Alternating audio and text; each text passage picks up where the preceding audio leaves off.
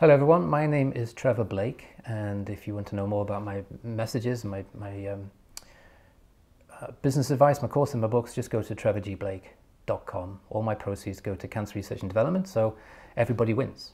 Hopefully you get some useful information, and my cancer research and development get the proceeds.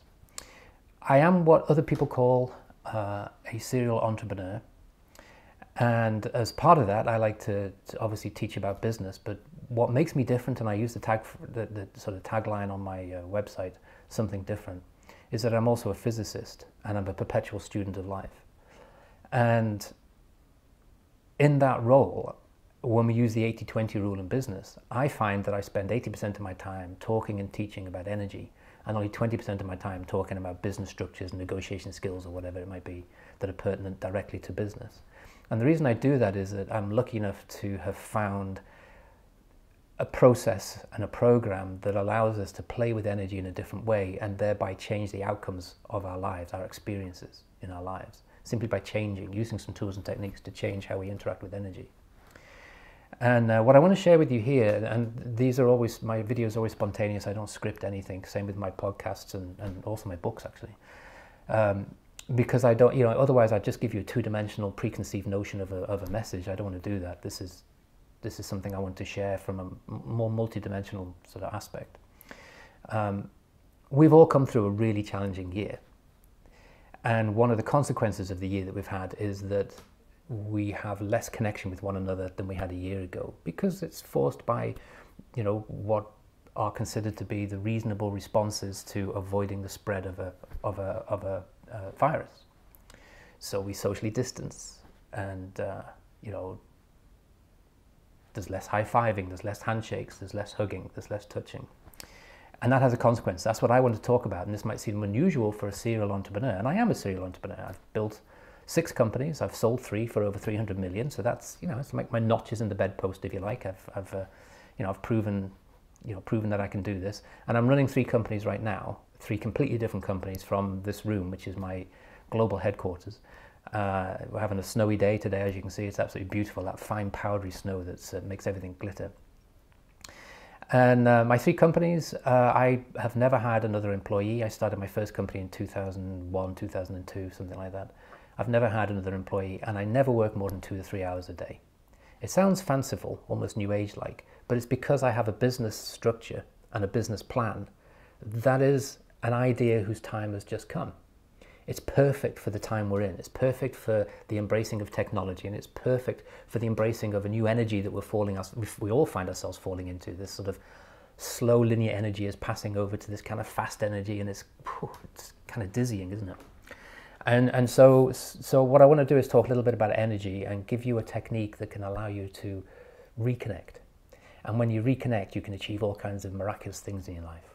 Disconnection is not something that any of us want in business or life or anywhere else. Now, this is a technique that you're going to want. It has no name. It was taught to me decades ago by a sage-like person who didn't give me a name for it, just taught it to me and explained how and why it works.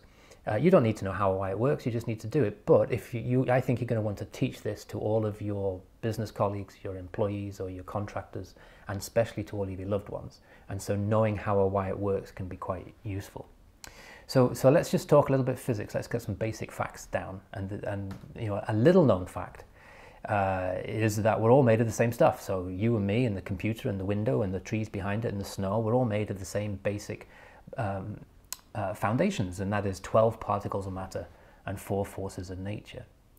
And so most people, when they think about what we're made of, we'll have enough sort of scientific background to know that we're made of atoms and circulating electrons. But what a lot of people don't realize is that the atoms and circulating electrons are really the very minority, the smallest part of who we are. Who we are is really energy. And so if we were to put it in perspective, for a long time, everybody thought that everything that's real, that's physical, is made up of atoms and circulating electrons, and in between them all is empty space. We now know since 2012 that that empty space is filled with something that I like to call cosmic glue. It's an energy field called the Higgs field. But by thinking of it as cosmic glue, it helps us understand the importance of it, that it connects us all to everything, to the trees, to each other. It connects businesses to businesses. It connects me to people I don't know yet that can solve my problems. So if you know how to interact with this cosmic glue, it can make a huge difference in your life. That's what I teach, okay? But that's not necessarily the subject that I want to talk about today. So let's think atoms and circulating electrons, okay? Now, there are 7 billion people on the planet. If we could build a machine that sucked out all the cosmic glue from between the atoms and the circulating electrons of the 7 billion people, all 7 billion people would fit inside a 1 centimeter cube. That's how little physical matter there is in our world. 7 billion people, just the atoms and their circulating electrons, would fit inside a 1 centimeter cube and wouldn't even fill it. The rest is energy. But think about it. Think about how much time, money and effort we spend on the 1 centimeter cube. On our haircuts and our cosmetics and our clothes and our houses and our cars, especially in the West. On our food, on our emotions, on our dreams, on our physical aspects. And how little time most people spend on the energy side of it, which is all of it except for this tiny 1 centimeter cube. That's a mind-boggling thought, but it's really important to us because we've all come through this really challenging year. A year in which we've had to learn to socially distance, not to hug, not to high five, not to handshake. So a sort of touchless world, and that's important. And the reason I'm talking first of all about the matter and the energy is because we need to spend more time thinking about the energy than we think about the matter, particularly right now. Another fact, another something that we need to think about. Everything in life is energy, and that includes emotions and thoughts.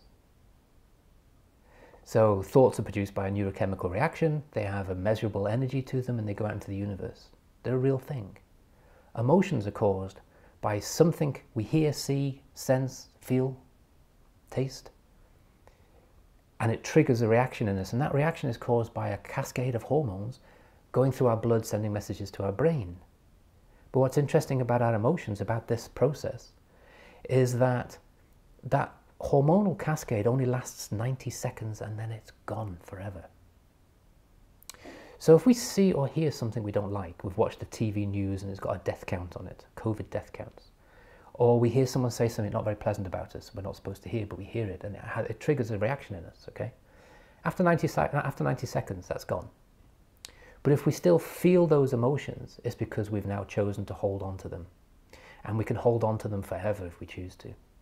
That's important information also. And the third thing I want to talk about is touch. This will all make sense in a minute when we go through what I call an energy or emotional cleansing technique that everybody needs and needs to teach everybody else. Touch is one of the most important things in our lives, and it's been denied us in a large way for the last year. Not on purpose, I'm not a conspiracy theorist, it's a part of the process, but I think we have to be aware of the consequences of it. But what is touch? So I can do this, okay. We know all the horrible experiments that were done decades ago where children were, it was an experiment where, children had lots of touch and children didn't have any touch, and the ones that had lots of touch thrived and the ones that didn't thrive. It's not a surprise. But what is touch? Okay, so I can hear my hands touching, I can feel my hands touching, I can see my hands touching. It's all an illusion. My brain says that this conglomeration of atoms and electrons and energy are hands, and these hands have come together and they're touching. But in reality, if I could build a microscope and I could go right down in between my fingers, down to 100 millionth of a centimeter, what I would find is some atoms and circulating electrons, and mostly empty space filled with an energy field. And those atoms and circulating electrons, when they get close to each other, when the electrons get within 100 millionth of a centimeter, they produce what's called a repulsive force. They never touch, they're not allowed to touch. So they repulse one another. And when they do that, it's like a magical spark, it's like an energy, it's like electricity, it feels fantastic. That's why it feels so fantastic when we touch. And there's nothing better than touching someone or being touched by somebody. Nothing better. It's also beautiful when we touch a tree or when we pet an animal. Touch is so important, and for it to be deprived is really not a good thing. And I'm a serial entrepreneur telling you that this is the most important thing that I can talk about right now. So when my hands come together, down at the microscopic level, it's just a bunch of atoms that are sparking, and we feel that energy and that electricity, and it feels fantastic. And it's so important that we have to replenish ourselves, particularly if we're not in a position to have touch or touch people around us. And so this energy cleansing or this emotional cleansing technique, taught to me a long, long time ago, goes back thousands and thousands and thousands of years, and lots of first peoples had their various techniques and their various tools for doing this. They understand the importance of it. We're going to put all this together now. You know when you're watching a horror movie and something scares you, and the first thing you do is you do that, oh my God, or you see an accident, somebody falls over, oh my God, or spills the milk. We automatically put our hands on our face and our face on our hands, and there's a reason for that, because intuitively we know how to cleanse ourselves from this emotional energy that we don't want. When we see something that sort of surprises us, let's say you're watching your favorite sport and the top sports star misses a golden opportunity to win the game in the last minute, we all go like this, oh my God, how could she possibly miss that? We always put our hands to our head. We do it a lot. When we see someone who's sad, who's struggling, who we feel sorry for, we don't go and grab their foot. We don't, twig their ear. We go to their shoulders and we pat their shoulders and we stroke their shoulders and say, don't worry, you're going to be fine. It's okay, it'll all be over. It's okay, these things happen. We do this, okay? There's a reason for that. This is an ancient technique. We know what to do. We just have to be reminded to do it. So when you put it all together, this is what we do, and it's called an emotional energy cleansing technique. I use it a lot, 5, 6, 10 times a day, before I go into a meeting, before I make an important phone call, if I accidentally watch a ridiculous news headline, if somebody says something that upsets me, this is what I do. And so we fire up our electrons. Okay, now this is friction, but what is friction? It's atoms and electrons, and there's no touch. We're firing up our electrons, getting them agitated, and you can feel the heat, but there's all kinds of other energies there too, which we don't even know how to describe yet. So you fire that up, and you use this fresh energy, this spark that you've just created just by doing this. Created this new energy, and we use it to wash away the memory of that thing that someone said to us last night that's been driving me mad all day.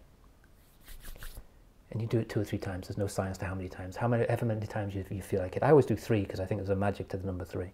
So I do this 3 times, and I wash away that difficult call I just had, or I wash away that person that gets under my skin. It's gone. It's so refreshing. It's better than standing under a cold shower. And I fire up my electrons again, get my electrons all excited again, and all new power and new energy, and I rub it over my head, over my crown, and down the back of my neck, and I shake it out. And I do this 3 times too, and gosh, this feels good. And I get rid of the memory of that credit card bill. I'll be okay. I'll figure it out. I get rid of the memory of that negotiation that didn't go very well. It's gone. I'm refreshed, ready to fight again. And I do this again, and I get rid of the sadness. And I get rid of the memory of that horrible dream I had last night, or that terrible thing I saw on TV, or that loss that I've had in relationships or in friendships or whatever, or just the lack of touch. And so what we're doing is we're replacing. Now, if you're living with somebody where you can do this for them. And it's beautiful, and they will thank you forever for doing it, and they'll do it for you, and it feels fantastic. There's nothing better than touch. It's rejuvenating, re-energizing.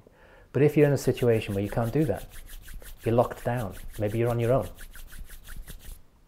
then you can do it for yourself.